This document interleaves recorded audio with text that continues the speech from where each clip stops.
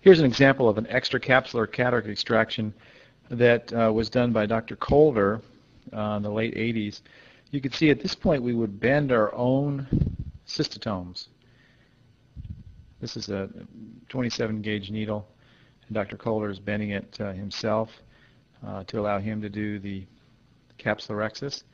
These are Bellotti scissors, which are sharp Westcotts that he's using to perform the peritomy, which is done with a cord length of about 11 or 12 millimeters. Now he's using the gill knife to clean up some residual episcleral and conjunctival tissue. Bipolar electrocautery is used to achieve hemostasis. Remember that it's important to have a spark gap for that to work. 75 blade is used to make an initial opening into the eye that will allow a can opener capsulorhexis. Here you can see he's going all the way across with the cystotome, and it's a little difficult to see here. Actually, that was Helon, but here he's going across with the cystotome. You can see he's making the can opener move where you enter and then go over to where you entered before, and you do this around 360 degrees. Now with Kelman forceps, he's grabbing the capsule and pulling it free and pulling it out with all the perforations that were made with the can opener. Now with the cystotome, he's rocking the lens free. No hydrodissection is done. With Dr. Calder's extracap technique, he's rocking the lens free, and the last motion is to put the lens up and rock it up such that it's ready to come out through the wound.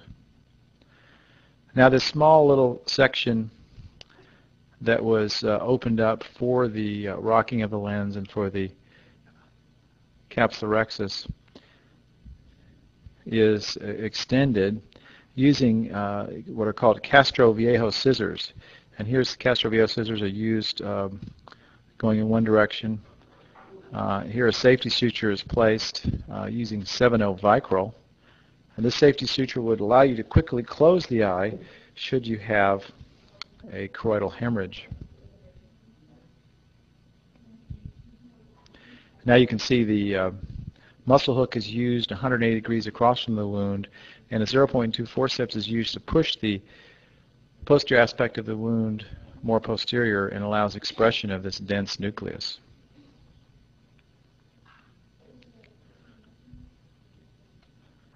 Now the residual cortical material is removed after closing this one safety suture.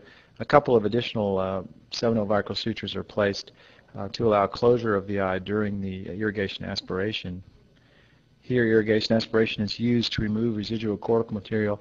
You can see how the pupil came down following expression of the nucleus, which was not uncommon when performing an extracap.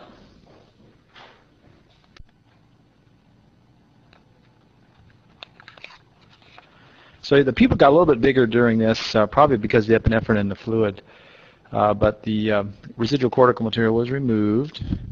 It's tricky to do the cortical material with the extracap because you don't have a nicely defined anterior capsular edge. You have a bunch of little tags left over when you do the can opener.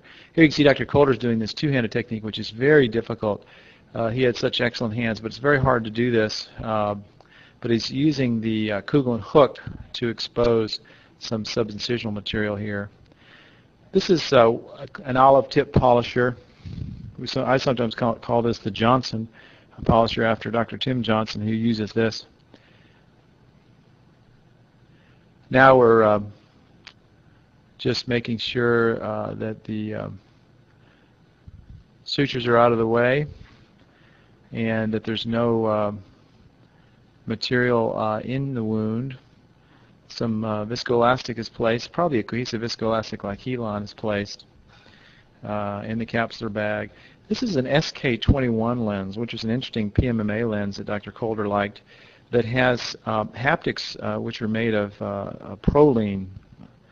And so this is a lens which he commonly used. I still see a lot of patients that have had this lens placed that are very happy with nicely centered lenses. The lens has 4 positioning holes which were useful to get the lens in just the right position.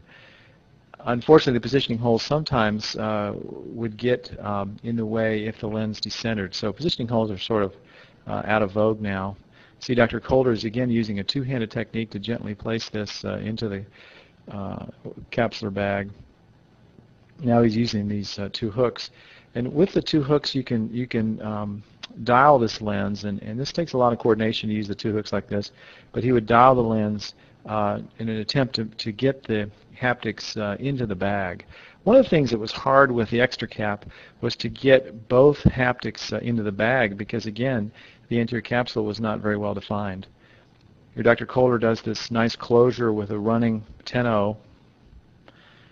Some residual viscoelastic material is removed, and then this 10-0 running nylon suture is closed. So a beautiful example of an Extracap that was planned.